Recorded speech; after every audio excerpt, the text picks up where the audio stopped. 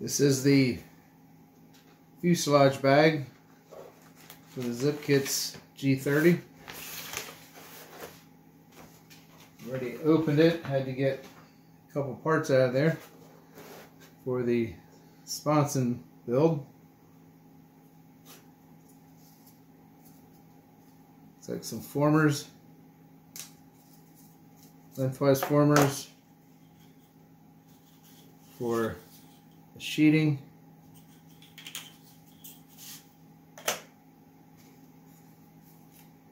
These would be the sides for the radio box.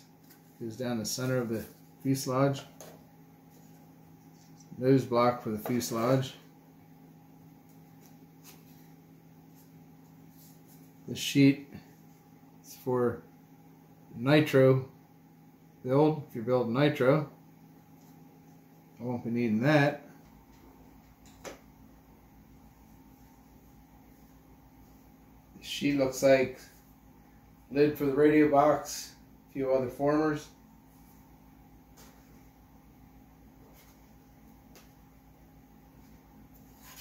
That's where I got the transoms for the sponsons out of this sheet.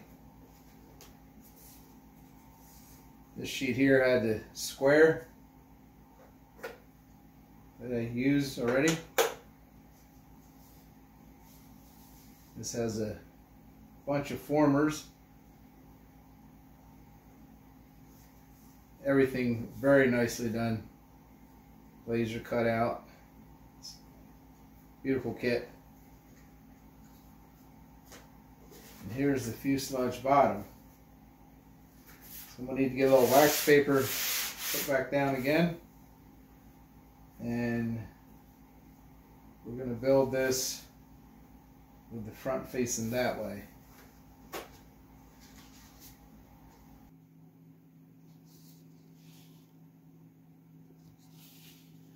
These formers look like transom formers. So that'd be 5B and C.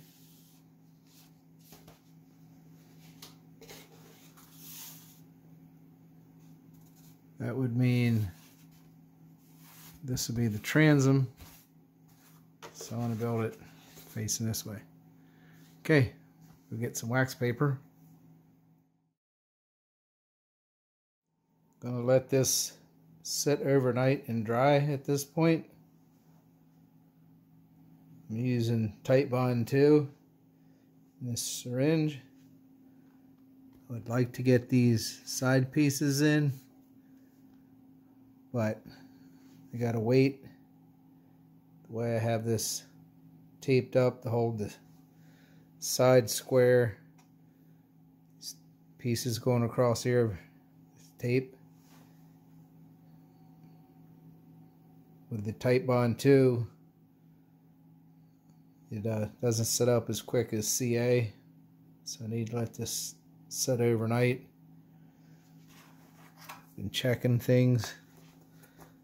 Got the sides nice and square.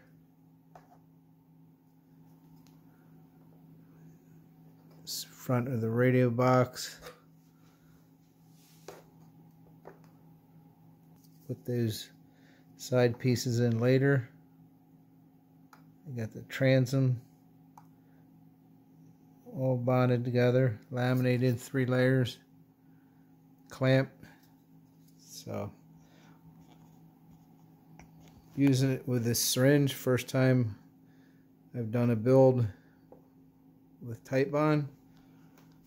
Usually I'll go with CA or epoxy. Should be nice and lightweight, very strong. So we'll let this set overnight and put the sides on.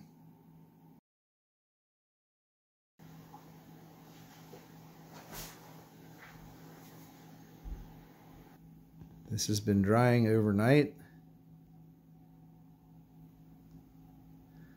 When I started the build, this bottom piece of plywood had a bit of a curl to it, so I have all these corners pinned down. I also pinned both sides where these tabs lock into the floor. Got it pinned front corners. So I'm going to pull the tape off. It's holding all the sides square to these bulkheads. And we'll put the side pieces in to the radio box while it's still pinned to the board, especially these corners here.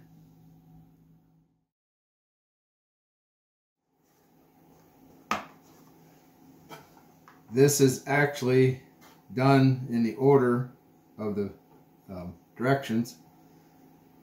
I just had to wait overnight for everything to dry, but I find this to be very fascinating, very well thought out. If you look here, these are tabs that snap in this way. This is a tab that snaps in that way, and there's a tab back on the transom. So the directions say snap these all in place, then pull these back so you can lift the bottom. So I have a slight gap here now. In other words, in order to get this bottom down, all these tabs have to be engaged in the bottom. If you're out like this, you can't push it down. So you line them up like that, raise it up, run a bead of glue on the inside, push it down, and then everything snaps in place. So this has to be pulled back square to snap in place. This squares up, so these snap this way, this snaps that way. You just flex the plywood slightly, and this snaps in place. So very doable. Now I just have to go ahead and do that to both sides, glue all this together. All these bulkheads will now be nice and square.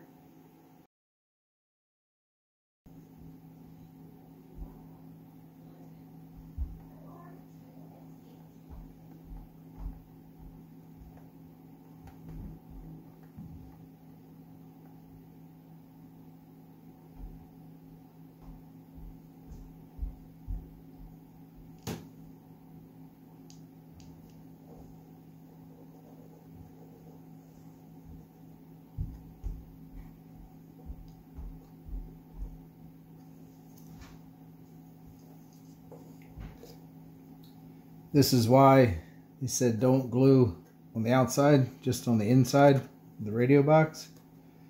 These pieces here have to sit down flush, so you can't have a glue joint in there on the bottom right in here. They need to be flush with the top of these bulkheads, so the sheeting sits flat.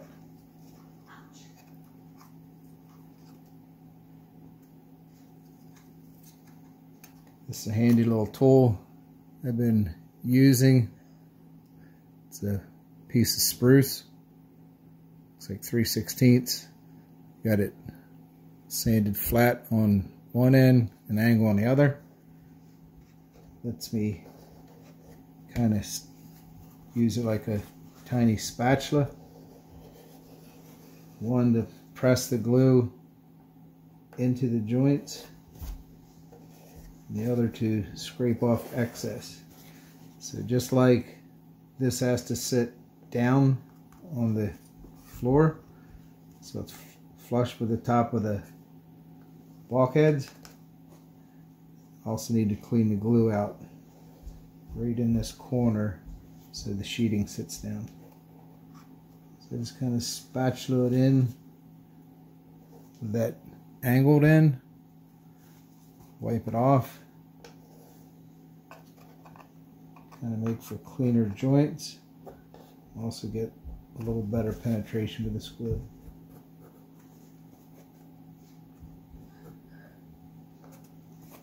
These are all numbered, 6 through 9.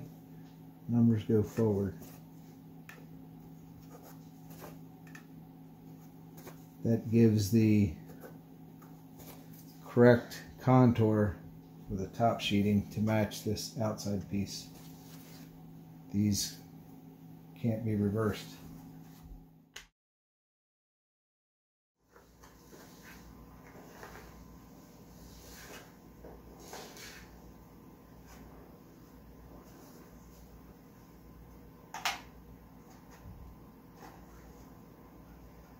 That should be all the structure on the fuselage. I have all the supports for the top sheeting on both sides.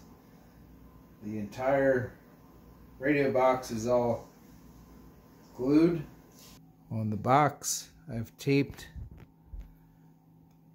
holding inward on these right here to these bulkheads. On these bulkheads, I have the tape so it's holding the sides of the radio box against those bulkheads, partial bulkheads, and same with the transom. I have it taped, holding it tight like that. So we'll let that all set up. Interesting thing, I only used 10 milliliters of Titebond glue. So that should be strong and lightweight. Now at this point it says do not do the top sheeting after all these supports are in, because now it's time to seal everything up.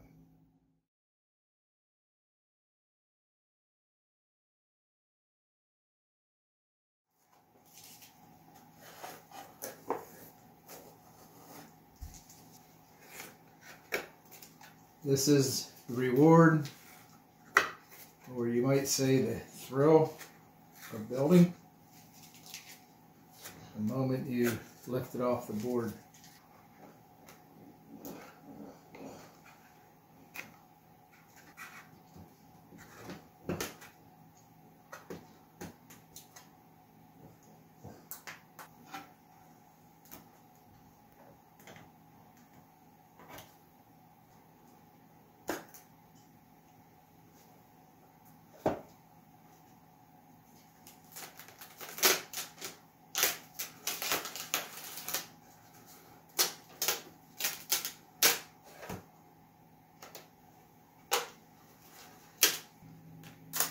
Is it straight?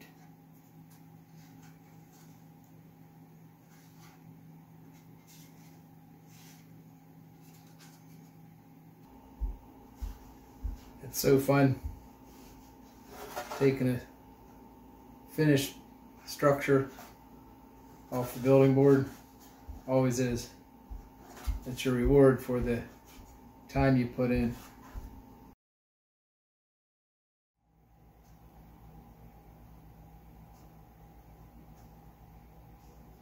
This is just a teaser. Seriously though, this has went together so nice. I'm not jumping ahead, but look at how straight this is. There's 6 dowel pins that these go together with.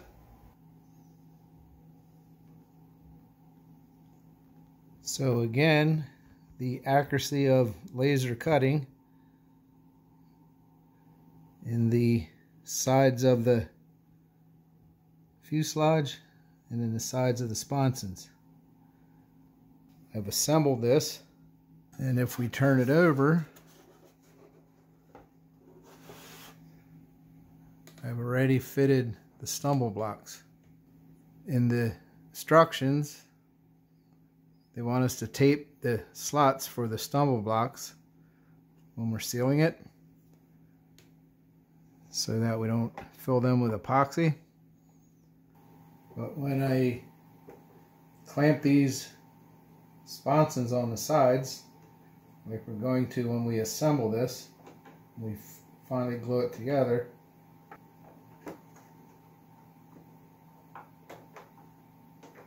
no gap down through here. Thinking about, now that I have these all fit, thinking about epoxying these in before I seal the inside of the fuselage. I don't think it'll be any problem to install these after they're epoxied in. Something to point out is this angle that you sand on here to get these to fit. So this is version 1.2. Version 1.1 added the stumble blocks. Version 1.2 added slots for the Velcro in your battery. But when I look at how all that fits, why not, with this clamp like this, why not epoxy these two side pieces in? We want to get sealer on the inside of these, inside here, but this is epoxied in. I don't have to worry about getting epoxied in slots. I can seal the whole inside of the fuselage, seal inside here, inside these side pieces of the stumble blocks. When this is epoxied on, seal all of this, seal this, and then epoxy that in place. The reason I can't epoxy these sponsons on right now is these are cut a little long. So after I seal inside here, just on the sides here that get covered with the sheeting, after I put the sheeting on, I have to sand them flush. Other thing that I don't see in the manual for the version 1.2, I believe this is, the manual is updated. These pieces go right here. Some doublers add a little strength to the transom. I've also been looking at servo options. You can mount a servo back here with a linkage. I want to do my servo up here.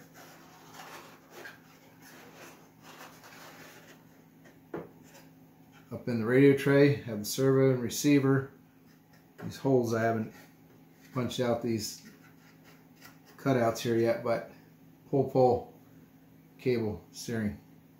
I think it's good to read ahead in the manual. It actually says to do that, so you understand what you're doing. Don't paint yourself in a corner. So now I'm going to clamp this back together, epoxy the sides of these stumble blocks in, and go with that way of building it. And then I got lots to do. Sealing the inside, doing the sheeting before I can final assemble it.